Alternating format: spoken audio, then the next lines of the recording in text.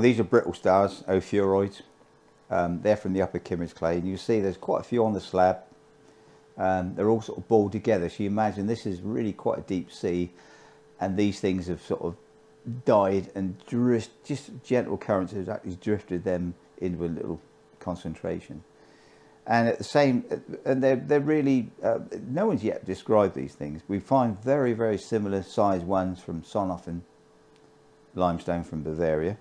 They're very, very similar. Whether they're the same, no one's really compared these things. And these range through quite a way in the upper Kimmeridge clay, but at certain levels they're concentrated and they're better preserved, like they are from this level. And at the same level as we find these, we find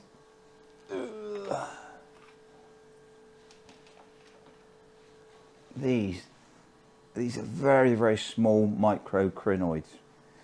And when you study these things, they normally attach themselves to floating objects, or they're fixed to the sort of sea floor. Now we've got the head of one here, we've got the stalk of one here, with the very, very small tendrils coming off, and you'll see some closer detail. They're very, very fine, and on the end of them are these little tiny like hooks. They look like little theropod claws on the ends of each little branch and stem.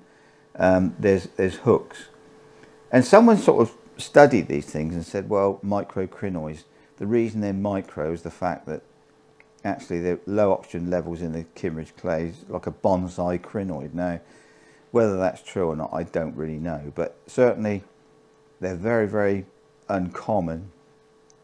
In the lower Kimmeridge clay, we get some from what we call the pentacrinus bed from the lower Kimmeridge clay. We do get some bigger columnals and segments of that from that sort of level, but again, they're not common in the Kimmeridgian.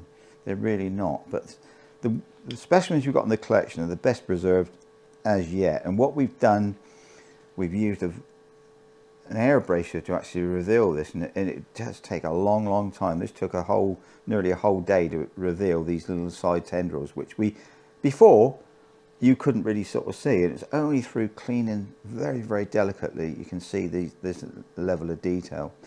So the hunt is on to find more. We got a lot more of it, but it's getting that preservation with these side tendrils to show that. And certainly we've only got two heads of the sort of crinoids. Now, and really the question is, were they attached to like the algal mat on the seafloor, or were they attached to floating objects? But they're found at the same levels as those Ophiuroids. And but again, no one's really looked at that sort of association. So were these attached to seaweed? Were they attached to the seafloor? We don't know. So there's a lot more work to be done on them. That's all we've got for you today from the Etches collection. Thank you so much for watching. Don't forget to like and subscribe for more, and hopefully we'll see you next time.